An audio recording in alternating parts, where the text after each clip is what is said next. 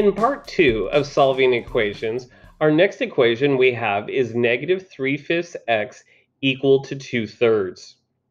Now we're going to look at our coefficient right here in front of the x, and we're going to multiply both sides by its coefficient. And excuse me, not the coefficient, we're going to multiply the coefficient by its reciprocal, which is 5 over a negative 3. So let's go ahead and write 5 over a negative 3 on both sides. Now 5 multiplied by 5, they cancel each other out. Not multiplying, but we're cross-canceling. And the negative 3's cancel each other out. So that's going to leave us with x by itself. Next, we're going to look at 2 times 5 is 10. And then 3 times a negative 3 is a negative 9.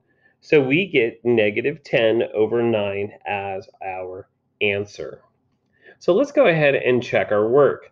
So we have negative 3/5 x, but we're going to replace the x by the parentheses, which is 10 over a negative 9 equals to 2/3.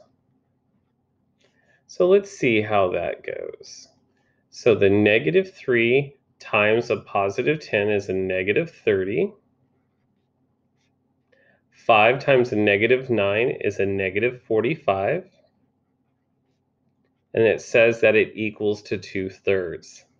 Well, I don't know if that doesn't seem right, but I know that negative and negative becomes a positive, and 5 goes into both of these. So let's see, 5 goes into 30 6 times, and 5 goes into 45 9 times.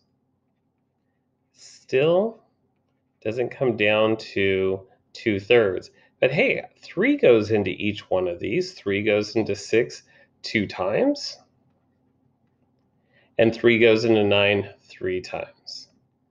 There we go. Now we know it checks. We know that we checked our answer. Yes, that 10 over negative 9 is the correct solution in this problem.